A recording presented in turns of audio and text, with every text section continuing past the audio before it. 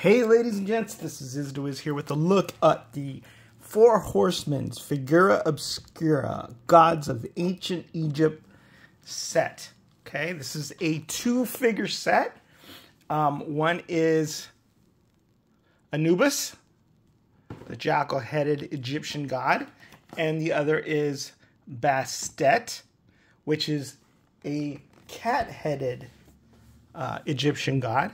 So, I've been very excited for this. It just came in yesterday. And now that I've gotten it out of its plastic box, a beautiful plastic prison, I am just completely blown away. This is definitely the best Figura Obscura 2-pack set that the Four Horsemen have ever made. Now, I'm going to have to look at this figure and compare him to Monkey King, because Monkey King is my former favorite, and just see it going head to head, which I like better. But I can tell you, these are two figures, tons of historically accurate artifacts. So as a 2-pack versus the Sun Wukong King, these actually come out victorious. But, a lot of love was poured into this set. Let's start out with the packaging, which is, it has a magnetic, magnets incorporated so that you can pull it out and it serves as a backdrop. You see like the Eye of Ra, then some structures. Then I can't get all of this in the set, but a beautiful work by Nate Barch. He always does a lovely job on these backdrops. I love how the exterior of the packaging can be used as a backdrop to a diorama or to photograph things. It's got a lovely matte finish, so it doesn't shine in your photos. But this is the Bastet exterior, and then it talks about the mysteries of ancient Egypt and Bastet, but obviously the one that we're looking at is none other than Anubis. So let me show you the Anubis packaging. When you get it out of its external wrap, then you have some more beautiful art there by Nate Barch. Again, the Eye of Ra featured prominently, and then a pyramid and some sort of mystical magical happenings going on there. It's Gods of Ancient Egypt and Anubis with this beautiful gold shiny writing. Then on the side we have another Egyptian artifact, Figura Obscura, on the side. And then we have this lovely shrine to Anubis behind what looks like a crystalline pyramid with a golden capstone, and then all this mystical power coming down from the moon. So a lot of cool stuff here. Here on the other side, you have another ancient Egyptian type artifact. I don't know if there are fantasy elements incorporated, but then on top you have a 4H window and some very cool. Sorry, I can't get all this in because there's just too much good stuff, guys. So this Figura Obscura, they dropped a hint. People were guessing that it was going to be a mummy. I thought that was a little too on the nose, given the fact that Jeremy Gerard and the marketing team whips us into a frenzy, but also likes to throw us curveballs. This is actually a figure that I would put way on top of my most wanted list. And to hear that not only do we get Anubis and Bastet, but there will be other Egyptian gods coming along. I don't know if they're going to be part of the Figura Obscura line, or whether it's just going to be like a subline, or if they're going to be incorporated into Mythic Legions, or how it works. But this is awesome. I mean, who doesn't love ancient Egyptian artifacts, and who isn't fascinated by pyramids and all of that? I have been since I was a child, and I watched the 10 Commandments. It also comes with this Figura Obscura God of Ancient Egypt booklet. Haven't really had a chance to look at this, but here's the content and the art, and talking about Anubis. So, you know, these are heroes or gods and monsters of ancient legend. So I'm going to spend a lot of time looking through this and marveling at it. But that's just a quick look. A lot of content here. Jeremy definitely, I think, earning his keep. Jeremy Gerard as a content writer. So, yeah, lovely little storybook there. Glossy. And then a look at the actual artifacts. There's going to be a cat that comes with Bastet. And there you go. That's in a little bit about Four Horsemen Studios. So you continue that proud tradition of the literary elements of Figura Obscura. This isn't like Jacob Marley. It isn't like the Headless Horseman. It is, you know, taken out of actual myth and legend from an actual ancient culture.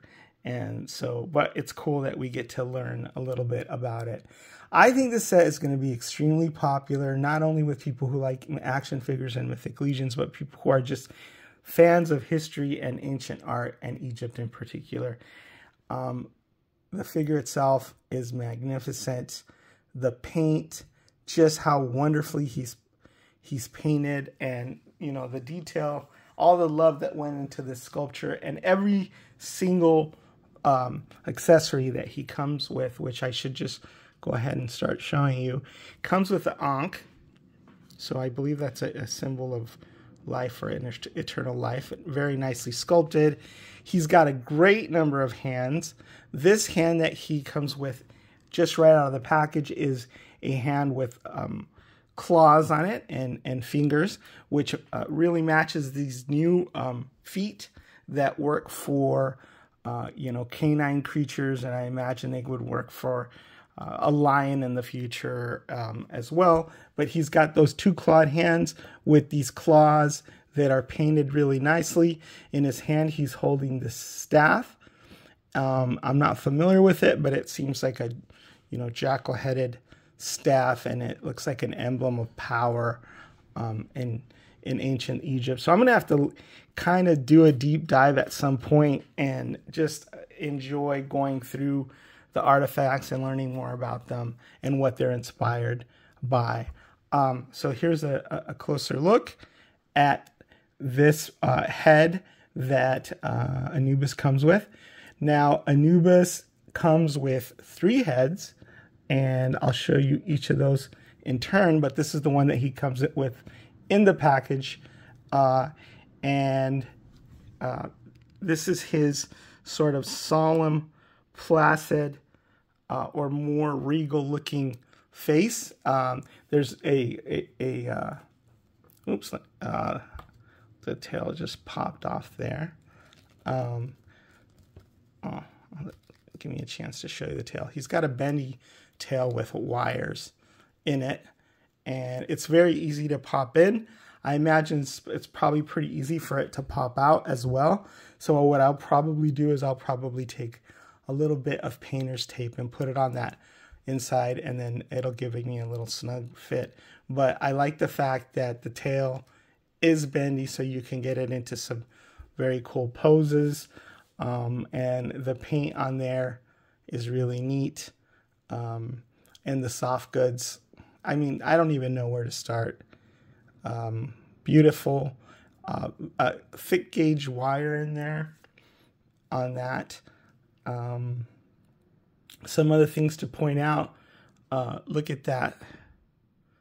That's a very, very cool sort of scaled loincloth and armor under the loincloth, fully painted here. The scarab design right here in this belt. You can take this off, obviously, and I believe you can replace it with the other one. But I'm not going to do too much of that mixing and matching here. So yeah, the blue scarab bug, that really pops, and the wings, that's really awesome as well. So, and then this matching the new arms that we get right? This tail popped off again. So yeah, that's what I'm going to do is I'm going to put a little piece of tape on there. I guess I could possibly just sort of glue it in there. Oh, I get it. I was sticking it in, and instead of putting it under the armor piece or the belt piece, I was putting it over. So that's kind of why it was popping off. This looks like a linen kind of cloth. I don't want to futz with that too much, but it's posable. I don't conceive putting him in a Marilyn Monroe pose where he's sitting over a grate and it's flying up. So I think that'll be something that I just leave there exactly the way it is. Love the airbrushing that goes into these legs. He also comes with some human feet, but I like the gradations in color there, and that sort of matches the gradations in color in his tail as well. I was mentioning that these are some new arms. It comes with, I believe, detachable bracelets. These are sculpted in, but I think those are can be used in many different figures and redecoed. I really want to see these arms and these parts put to use to give us some sort of Aztec or Mesoamerican figure. That is my greatest wish. And I just see those arms, especially those legs and the bare feet and the new body poses or pieces going really well with that. Look at all the intricacy in the sculpt here in the torso and then here in the detachable collar piece. And the cool thing about the paint is this actually looks like a real turquoise stone. So they were able to approximate that, and there's a hint here where it actually, the stone looks like stone, the wood looks like wood, the metal looks like metal, so it looks like it's real. I see a tiny hint of paint on the gold piece here, and that's very rare to see a little stray hit, just because their paint is so perfect in every respect usually.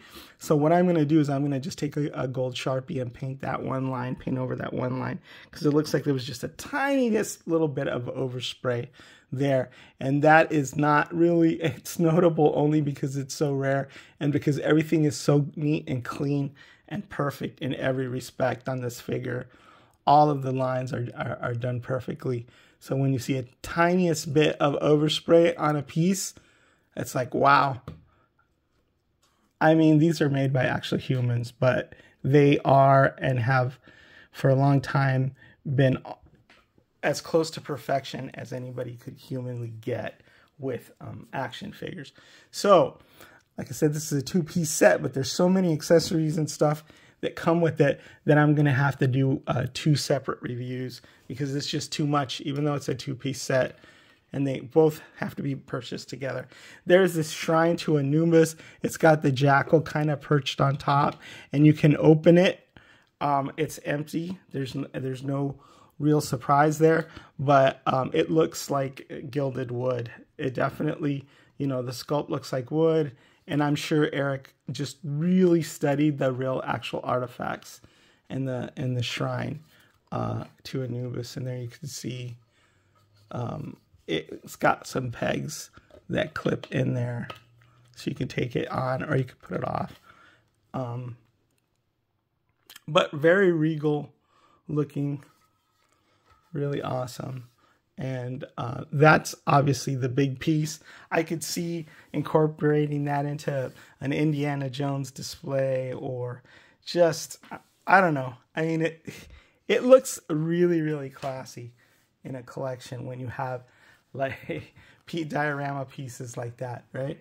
So here's the other head of Anubis, and this is the calm, sort of stylized jackal head. So it looks like it was carved out of stone, and it's got a little bit of cracking on it. So it's a sort of like a stone god come to life, right? So there's that magical element, and it's just beautifully done. And it's got a plug in there, so you pull that head in, and then you plug this in, and you have that alternate look if that's what the look that you want to go to. Or, you know, you could buy 3 and get all 3 heads their own individual body. Then you have the other more realistic sort of ferocious head where it's growling. I love this one as well. It's like a battle Anubis, I suppose, with his snout wrinkled, his fangs bared. Look at the paint on that tongue where it looks like it's moist and glistening. Right? Again, everything is perfectly done. These little gold pieces, the eyes, just tiny turquoise gleam in there as well. And just beautiful, beautiful work of art. Again, you can easily swap the head out and stick it in there as well for that alternate look. I think that ferocious, like angry one is going to be particularly popular. Gotta go quick here. So we come with 2 extra human feet in case you don't want the either canine or it could be feline feet down there. I think I like that because it's more godlike than human. You have a canopic jar with the head of, look at that. Look at that. It's a canopic jar, and it's got the head of Anubis on it. And then I pull it open, and I half expect to see the desiccated remains of some internal organ in there. But no, and then these really sculpted in sort of hieroglyphics there. Beautiful. I mean, it's just like something that you would see in a museum, actually. Oh, and then this, there's a little stand here. I think I may have put this, did I put that on backwards? I'm not sure, but it's an artifact. Looks like the Eye of Ra there. That may be upside down. Let me put that. But anyway, it's kind of cool that you get a little stand and you can sort of incorporate that into your display. Very, very cool. Again, it comes with a separate neck, so you can use that if you decide to go that route with the separate neck. It also has not just the ball, but it's got the back and forth hinge on that. And I've already seen tons of pop and swaps here, so that gives you the option to have a different neck on the figure. So it's a brownish, more human neck instead of a black colored, Anubis or furry neck.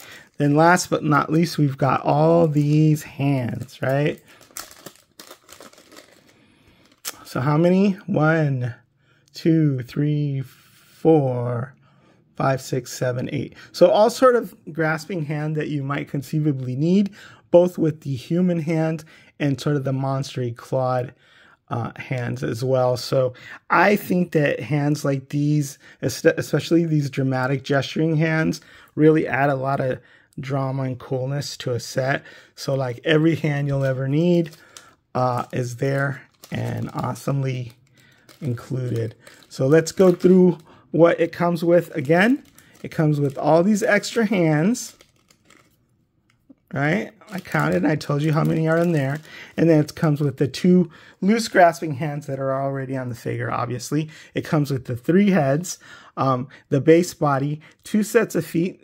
That's the human and the canine feet. Comes with the canopic jar with the head of Anubis on it. Comes with this little stand and then the Eye of Ra. That might be upside down. I got to figure out how to work that. It comes with the extra neck. It comes with this awesome shrine to Anubis.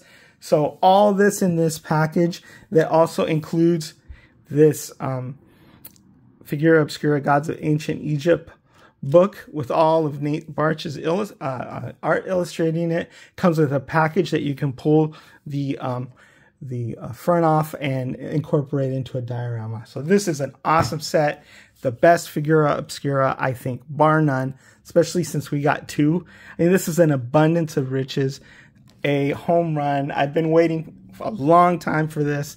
I had my early Anubis set from Scarabus, but I modified him because I wanted a different look for Anubis. But this is the perfect Anubis now. So, yeah. And here's a custom that I made of Pharaoh using the Four Horsemen's superpowers figure of Pharaoh. So you can tell how much I love these Egyptian figures that the Four Horsemen made, and how long I've been waiting for the coming of Anubis. And Bastet, I did not expect, but it was an awesome surprise, and I can't wait to review that second set of this 2-pack of Figura Obscura for you. Is the Wiz, signing out.